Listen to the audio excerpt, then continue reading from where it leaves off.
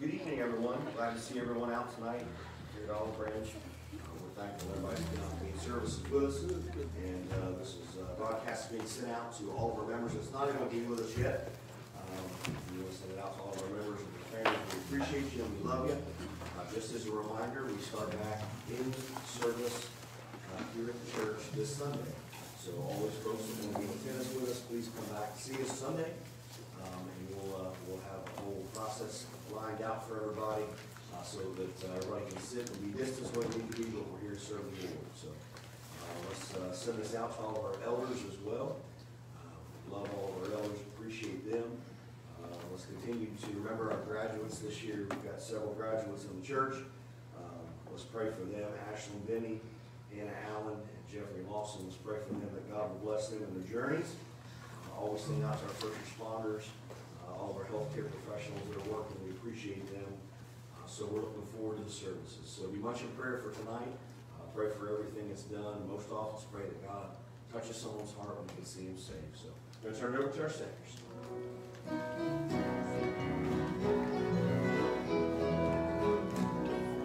Lift me up above the shadows, plant my feet on higher ground. Lift me up above the clouds, where the pure sunshine is out. Lift me up above my weakness, lift me up into thy strength. Lift me up above the shadows till I stand with thee at length. Lift me up above the shadows, the shadow of the shadows. Lift me up.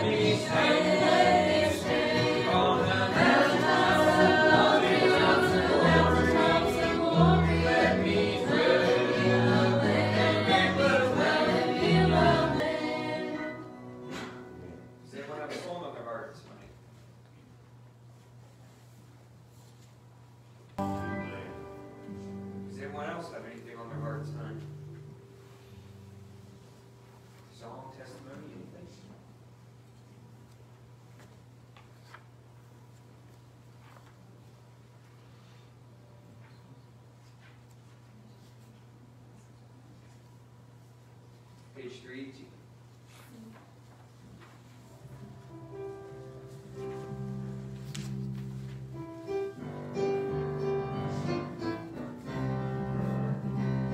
You asked me why I'm happy, so I'll just tell you why. Because my sins are gone, and when I meet the sinners who ask where they are, I say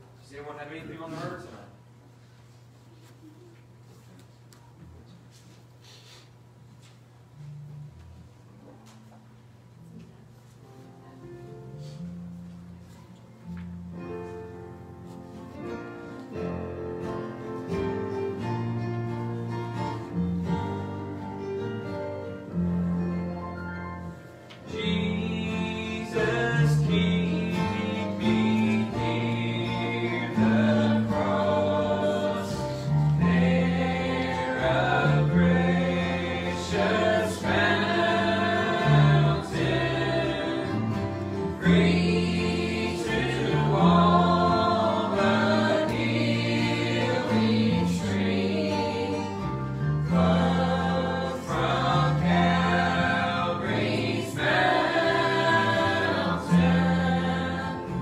In the cross, be my glory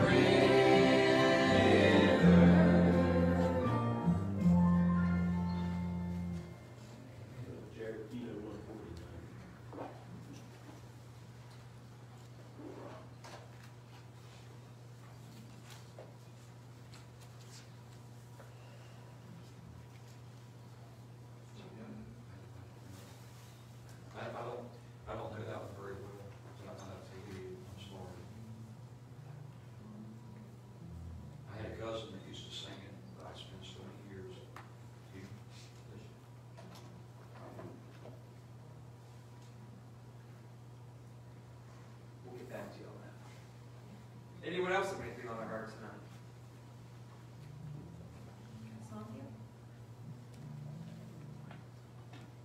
About look what God gave me when He saved me from hell.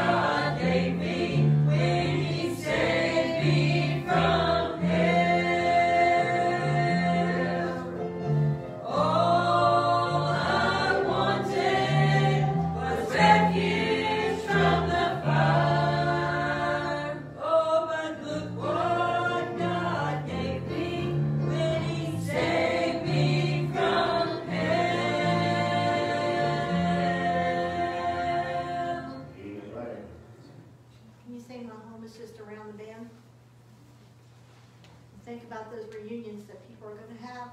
You know, once we get there, we meet our Lord. And after that's over, and we're sitting there, could you imagine just watching other people get to come in and just watch him put his arm around them? That reunion that they'll have with him and their family. It's just, that's what he gave us that we didn't deserve, even that. I'm so thankful for that. Yeah. That song we just sung, Look What God Gave Me When He Saved Me from Hell, is perfect. It's my perfect song because I remember it was 12 years old on a Tuesday night, laying in the bed in Norwood, Ohio. Mommy and Daddy's room was across from mine. My brother's was across from theirs. No one knew what I was going through that night. I'd been under conviction. And I lay there in that bed that night, and I just remember scared to death that I was going to die and go to hell. And God allowed me to see the flames of hell around my bed that night. And I was terrified. I knew at that time I was going to die and go to hell. And I prayed, God, if you'll just let me get to church tomorrow night. I don't know why I thought I had to be at church, but just let me get to church tomorrow night. I want to get saved. So he knew my heart that night. Yes. He knew that how bad that I wanted to be saved. Yes. Wednesday night came, and I don't remember what the message was about. I just remember at the end of the message, I was ready. I went forward, I knelt down, and my cousin got saved that night. I didn't even know she was up there. I had no idea. I just knew that night God saved my soul. And I've never seen the flames of hell ever again. Yes. I'm thankful for that. Amen.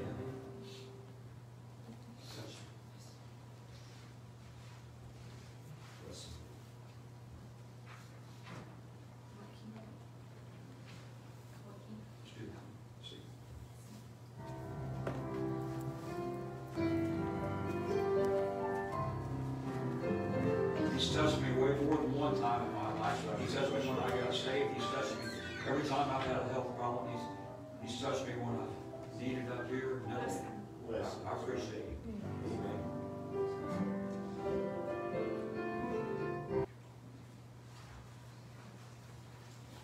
Anyone else have anything on their heart tonight? If not, I'm going to turn it back.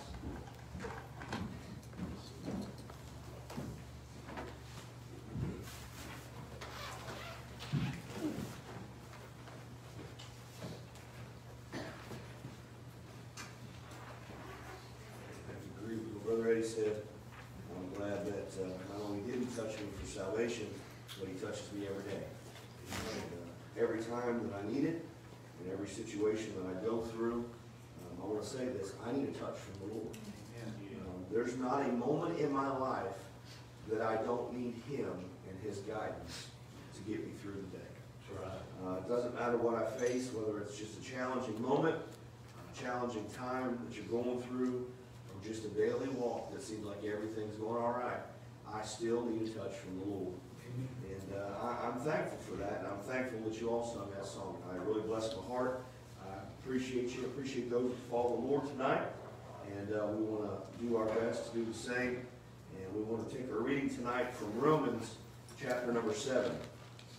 Give you a second to turn there. Those at home that's watching tonight can't be with us.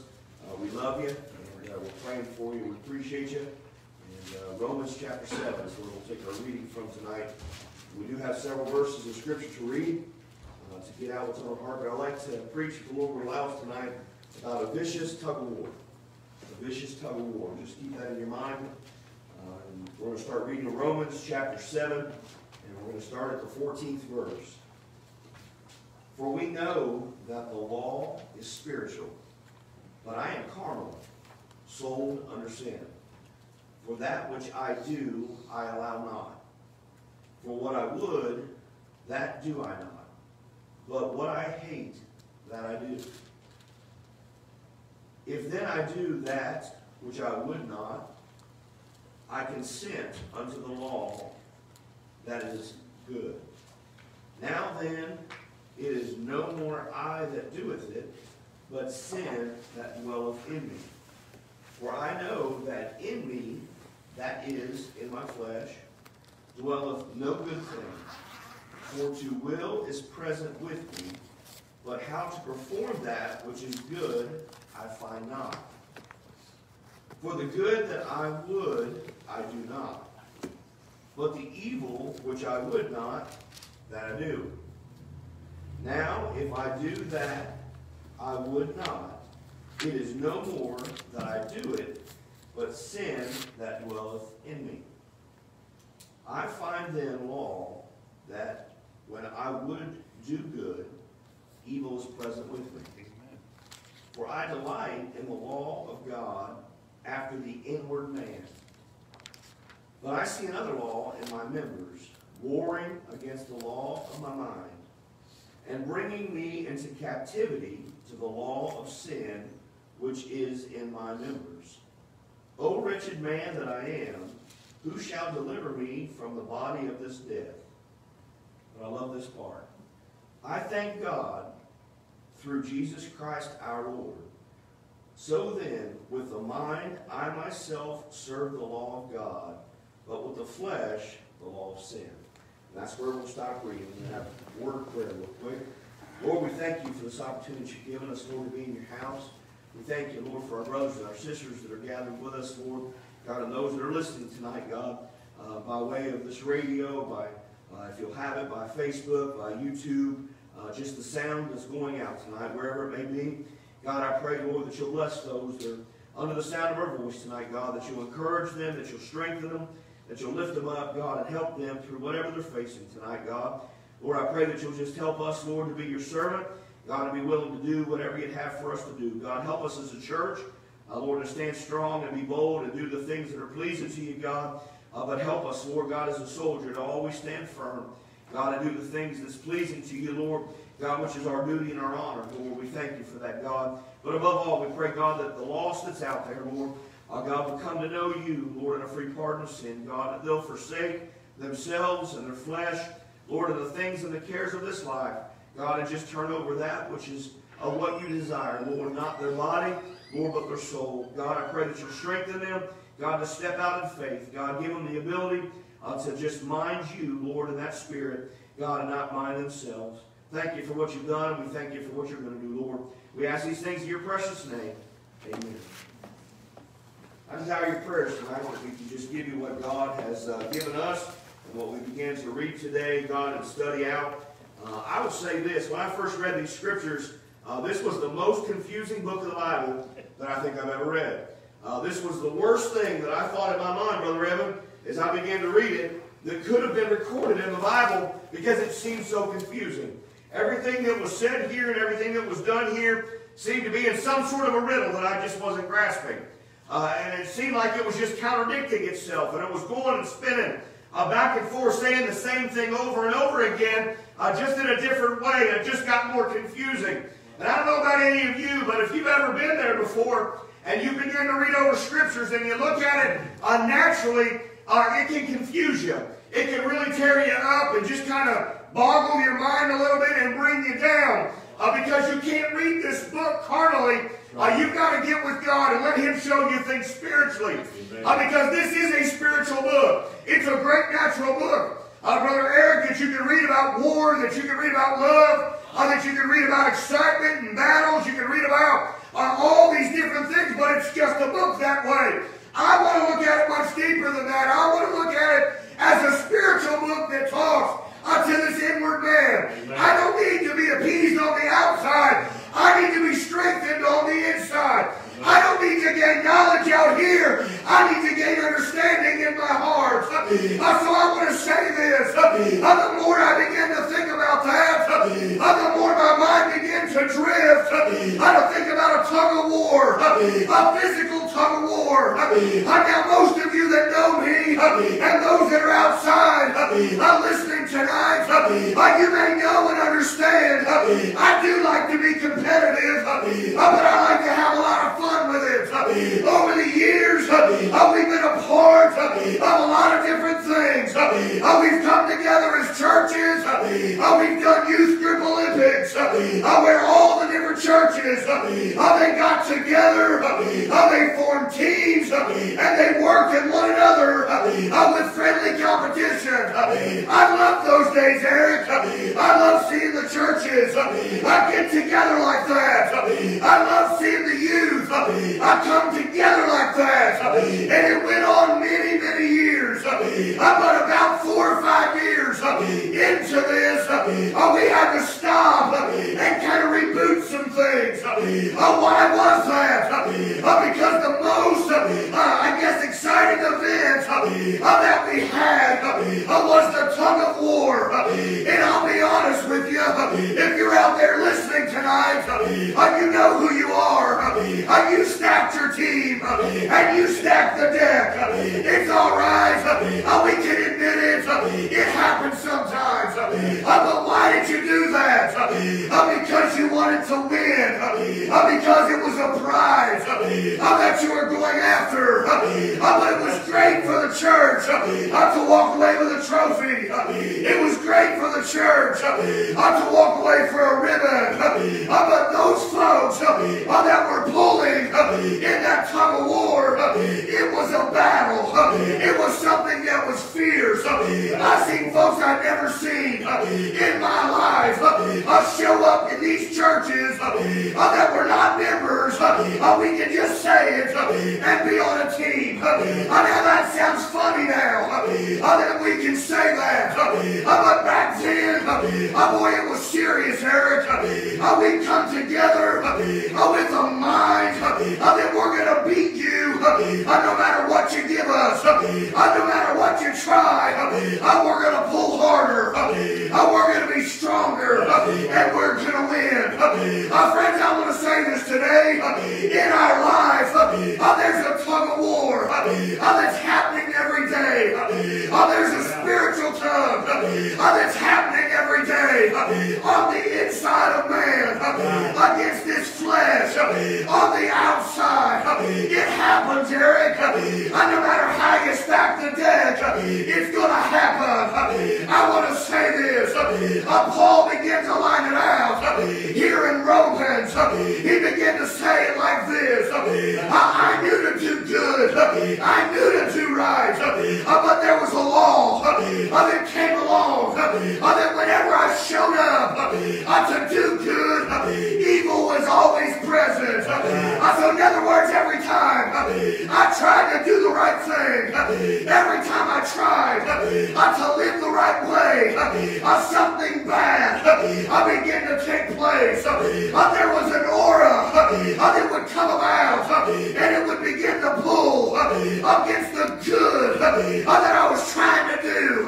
Now Paul is one of the most spiritual men you'll find in the Bible. He was one of the best preachers I believe that was ever recorded. And if this man struggled with a warfare, a tug of war, that means every one of us are susceptible to the same thing. Amen. No matter what we look at, no matter how spiritually strong or physically strong we think we are, there's a physical and spiritual tug of war that's happening in our life every day. No matter what we try, no matter what comes our way, the reality is this. We're going to battle every day of our life. We're not going to go just coasting through this life, Evan. But we're going to have to battle from here till we get home. Church, when Jesus saved us by His blood and by His grace and mercy, He saved us into a warfare. He saved us into a battle.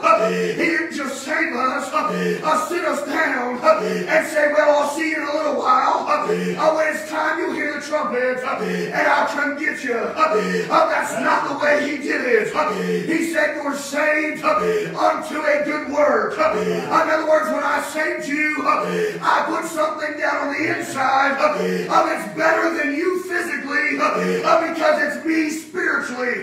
I put something down on the inside that longs to do the right thing, that longs to go and do the right way, that longs to seek after the Spirit. But you got to understand, you are in this flesh, and the longer we go in this flesh, it seems like the heavier it gets on our body. It begins to weigh us down. It begins to affect us, Eddie, both physically, mentally.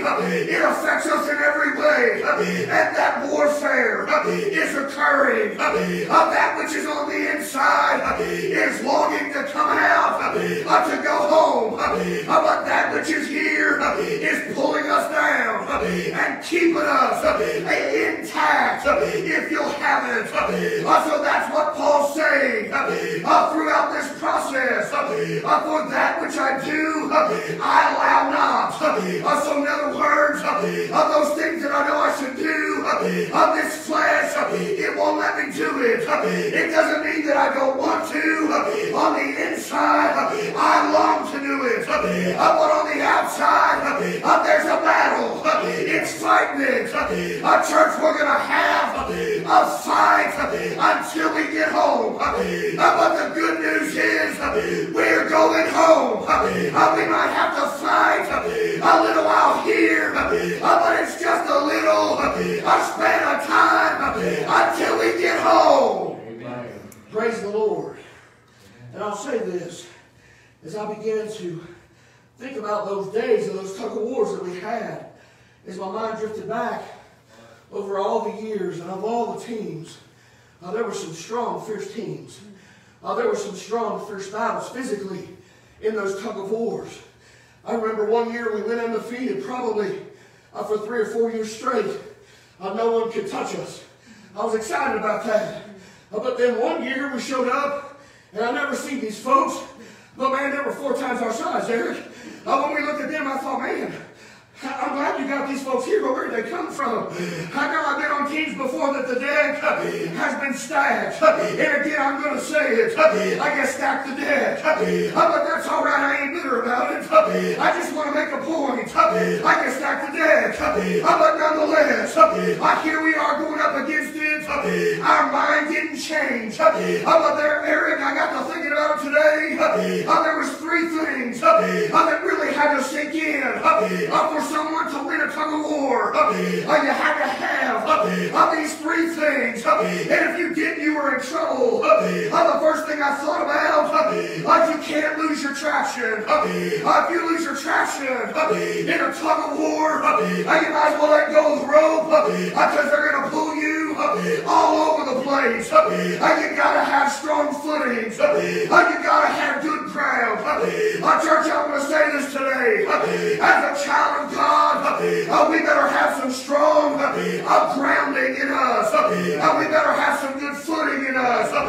We've got to get to the point that we don't lose traction and get bogged down by this life and forget about why we're here. When we got saved, we're no longer saved to ourselves, but we're saved to Him. In other words, we are a tool in His arsenal. I want to be a tool of value. I don't want to be a tool that gets laid to the side, that gets rusty, that never gets used. I want to be in the spot that God needs for our lives. So listen, when it comes down to losing your traction, number one, when I'm thinking about those things, you can't win if your feet is planted in the world. Eric, as a child of God, we can never gain any traction the way that God wants us to have if our feet is planted in this world. Right. He saved us from this world, and He said that you're in the world, but you're no longer of it. In other words, if I go back through the history, and I go back down to the city of Cincinnati, you're going to find on May 31st, 1974, at around 8 o'clock or so in the evening, you're going to find a birth certificate that says Kevin Paul Denny was born. It's there, it's recorded, it's facts. There's nothing that I remember about it, Eric. There's nothing that I can tell you about that moment. There's nothing that I can tell you took place. It says that it's got my feet prints on it. I can't be sure of it, but it's what it says. It says who my parents are. They raised me, but I can't be sure of it. But nonetheless, the world records Kevin. I was born on this day. I want to say this. The day that we're born into this world, it's a physical recording. But the day we're born again by the Spirit of God, it's a spiritual recording. It goes on high. The courthouse can burn in Cincinnati. They may not have my record anymore, but it can't be taken out of the book that God placed it in when He saved me. Amen. So I want to say this. He planted my feet into something that gave me a foundation. Right. He planted me into something that allowed me to have root, good soil, good ground, that allow me to flourish. Listen, I want to say this today. It is never more important than right now that you find yourself in a good spiritual church. Amen. It is never more important than it's ever been in your Christian walk than it is today to find yourself a good Christian spiritual church that will teach you, preach you, and tell you everything you need to know about being saved, about growing in grace, and about understanding God's plan for your life. It's not good enough just to be saved. It's important once you get saved to get in and grow. Amen. And if you don't grow, you're in the wrong place. I don't know why I said that, but I'm going to tell you anyway. Now listen, I want to say this. It's important that you can't gain traction if your feet runs quick to mischief. Right. That's what the Bible says. Matter of fact, it's one of the 6 things the Lord hates. One of the things he says there he hates in those 6 things is a feet that is swift to run to mischief. Now listen, I've met some folks in my life, and I'll be honest with you, before I was saved, I was definitely one of those folks that I was swift to find mischief. If there was a way that I could go and find trouble, I would do my best to make sure Mom and Dad didn't see me. I was out of earshot, out of eyeshot, and I did what I needed to do, and I did what I wanted to do. I even tried that as a child of God. But I learned very fast. I'm not out of God's earshot. I'm not out of his eyeshot. He knows right where I'm at. And if I quickly run to that, that's what Paul was preaching about. That's what Paul was saying here. I know what I should do, but this flesh wars against me. And if I'm not careful, this flesh will overtake me. Church, I want us to be a strong church. I want us to be a powerful church. We've got to be a church that's rooted and grounded and ready to go and stand in the battle. Amen. That means it's not going to be popular. So listen. So it's important that we don't lose our traction.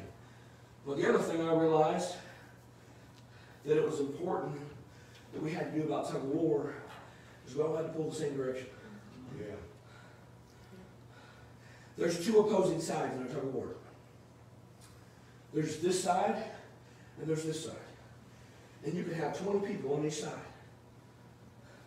If all 20 people are pulling the same way, regardless of what the strength is, Eric, for a moment, everyone's going the same direction, that line's steady. Yeah. That line won't move. We marked it with a flag. We put it there, we put cones out. You had to pull it past those cones. And for a moment, Eric, when the whistle blew, the pull started, the rope was tight, and that flag just stood there. Now, over time, strength prevailed. Over time, having the right traction prevailed. But I will say this, over time, pulling together makes a difference.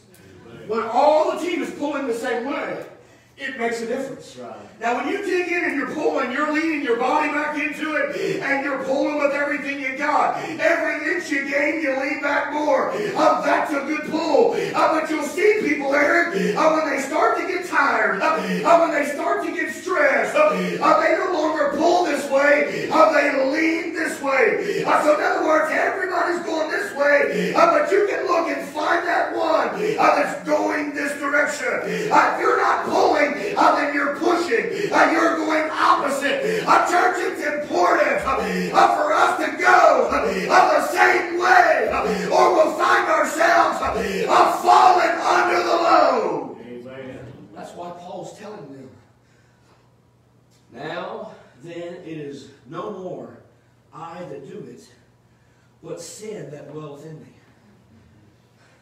I know I want to do right, but because I don't, it's sin that dwells in me. But it goes on to clarify, it's not the inside, it's the flesh. Yeah. It's the flesh. For I know that in me, that is my flesh, dwelleth no good thing. No good thing. For to will is present with me, but how to perform that which is good, I find not. In other words, I know the right thing to do, but this flesh holds me back. Not only does it hold me back, but it also gets to a spot that I try to find out the right way, and I can't find it. Because this flesh starts to weigh me down.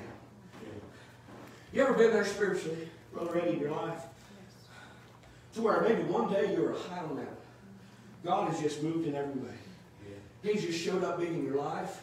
The things that you've been praying for is prayer after prayer after prayer. He just answered it. That's the way it goes. Those moments that you prayed for, God, give me somebody to witness to, they show up knocking at your door. Those folks that you never thought you could ever get them to listen to anything about the gospel, they show up and they say, you know what? I just need prayer. I don't know what else to do. Can you pray for me? Can you have your church pray for me?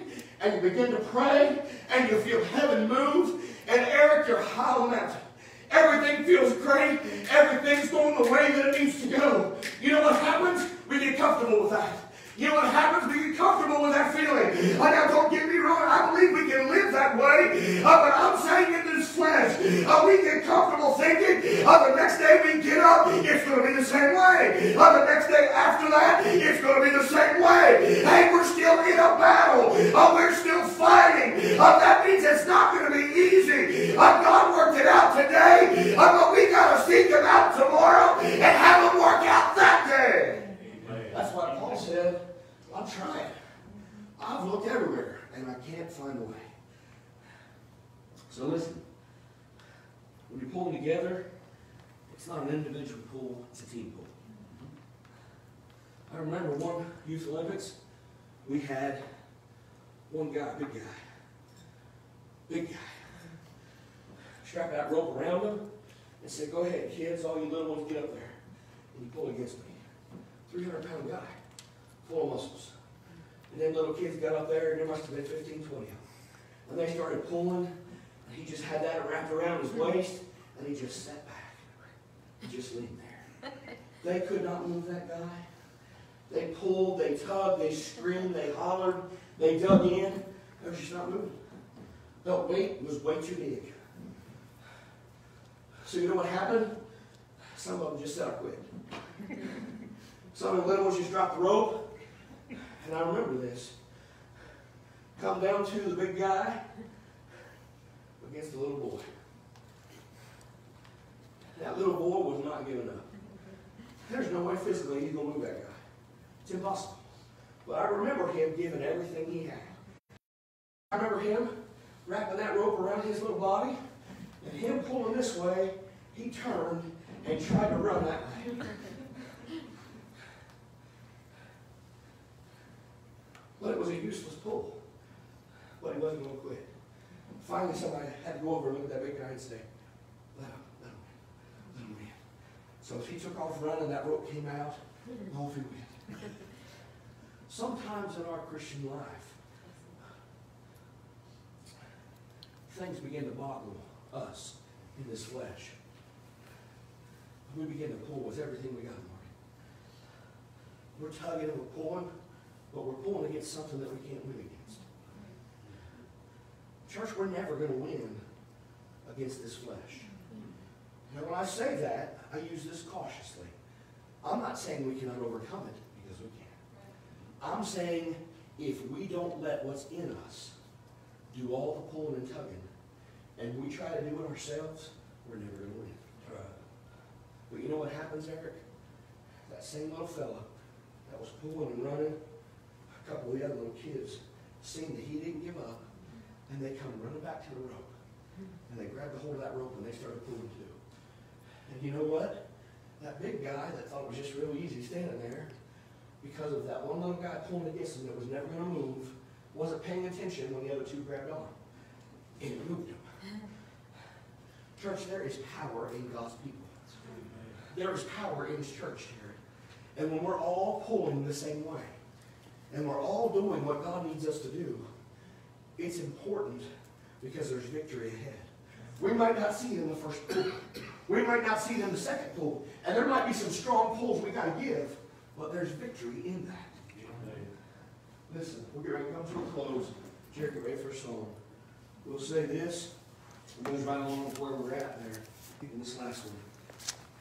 If you're going to have victory in this tug of war, it's vicious. You're going to have some tenacity. Some, I'm not going to quit inside of us. I'm not going to quit singing because I still got a song. I'm not going to quit teaching because I still got a lesson. I'm not going to quit preaching because I still got a message. I'm not going to quit testifying because I still got my testimony. I'm just not going to quit. No matter what comes at me, I'm not going to quit. If we have some of that through the authority of God, God will be there every time.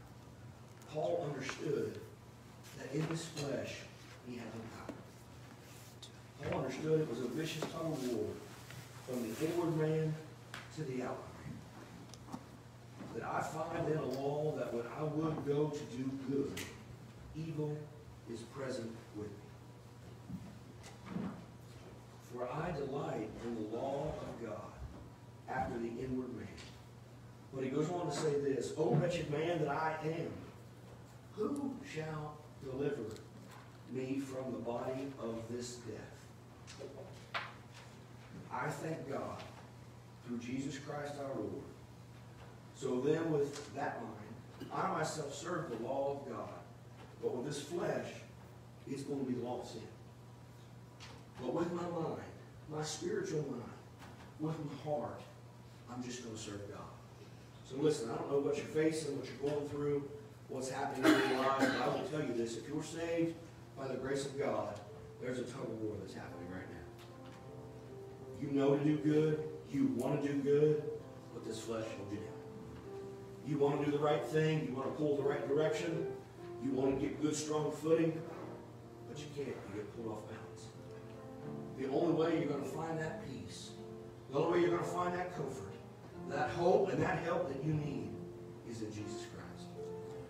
When we get on our knees, we can learn to stand. When we get down to the point where we know we can't go no farther, God is always right there. So as they sing, I'm going to ask you, if you feel like there's anything on your heart, anything you feel like you need to get out of your way, if you're tired of this tug of war that just seems like it's a never-ending battle, understand you're going to have it until you leave this life. But the good news is Jesus lives in you. And what he's done on the inside cannot be removed. It cannot be erased.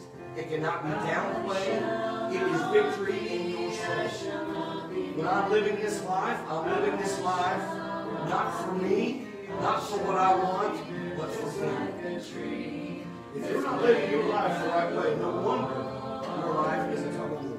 If you're not thinking and placing God first in your life, and the decisions you've got, and the things that you're facing, no wonder you're losing your battle. No wonder the tug of war is mowing you over. Get to the spot where you can stand and say, God, I need you. Paul realized, I can't. In this flesh, I'll never do it. In this flesh, I won't succeed. In this flesh, there's battles and tribulations. But in God, I'm more than a conqueror. In God, I am victorious. In God, it's not even my battle. It's his. Let him win your battles. That's planted by the water, I shall not be moved. He moves on our hearts tonight. We love you. We appreciate you. See if I got anything we need to say or do right now. All right. Let's be much in prayer for our services coming up Sunday. Very excited to see everybody get back into the house of God. We do understand and we know that there are those that won't be able to be with us for health situations, and we sure understand that. We love you. You stay home, you get healthy, and we'll see you back here real soon. But those that are able to be here, come back. Those that are able to be here and want to serve the Lord, come back. We're going to let God just move us. So church, pray hard, be ready. Again, we want to send out this to everybody this evening from Olive Branch. We love you and appreciate you. As a reminder, we do not own the rights to any of these songs that are here. We do have a copyright for both live streams as well as a copyright for our singing. And we're looking forward to what God's going to do. So, until next time, we love you. God bless. From Olive Branch, we'll see you.